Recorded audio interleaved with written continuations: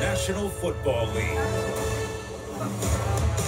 The spotlight's on, time to stake your claim for the NFL Playoff Hall of Fame. We've seen big catches and great bats go. They all turn it up when they play in this show. Your ticket is punched, the stars are in sight. It's time to kick off this wild card fight.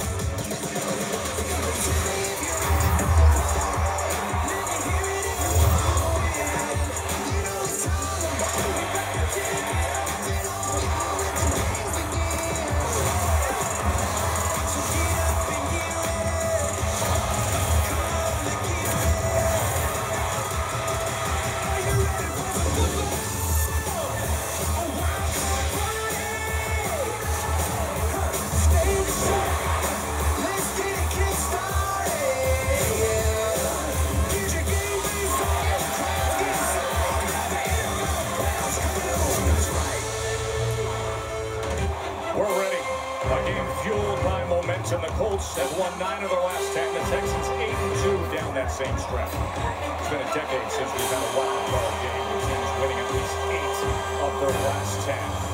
If you're watching on ABC, the Spanish version of this game is presented by ESPN Deportes, and you can access it by using the SAP function on your remote control. The roar of the postseason, it has arrived. The Texans won the toss. They defer. The Colts will receive.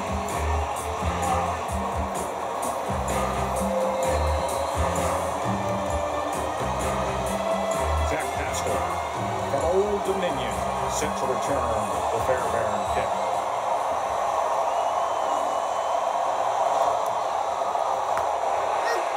And it'll be his 59th touchback of the year for Kaimi. So Andrew Luck, his 7th playoff game, he says most of this season has been pressure football. It feels like it's been the postseason for us for a while now, and I don't think anybody's approach will change just because we're in the dance. We're certainly excited, and for us, that means focusing on the process, making sure we're getting better today, and excited for that opportunity. He's excited for this opportunity. He's going to need to play big. Look for them to get the ball out quick to start this game and eliminate that pass rush of the Houston Texans.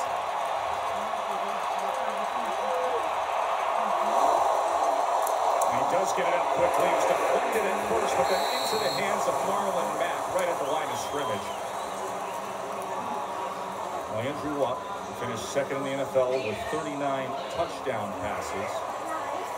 2nd behind Patrick Mahomes and the superb 50 that he put up for Kansas City. See the career high numbers. The top comeback player of the year candidate, 28-year-old.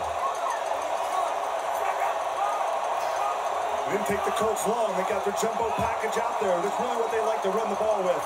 That is Joe Haig, the extra lineman on the left side.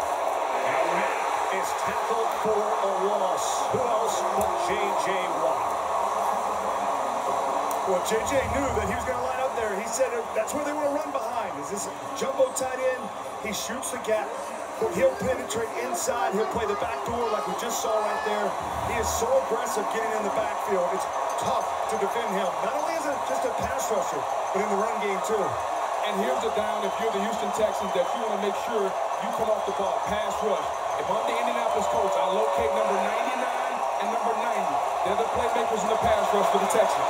3rd and 12, the Texans, the worst defense this year in giving up 3rd and 10 and more. Colts were number 2 offense converting that. Luck drives the ball right to the stick to make to T.Y. Hilton.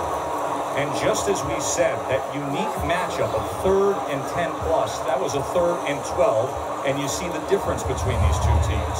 Well, Andrews just got so much confidence in going to T.Y. Hilton. He runs a little bite route, he sells that corner, he comes back.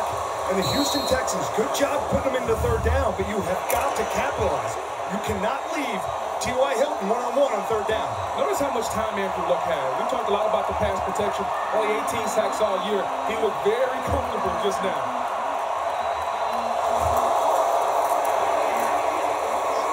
As Matt goes ahead behind that much improved offensive line for Indianapolis. Yeah, it starts with Quentin Nelson, the all-pro left guard. He brings the mentality up front.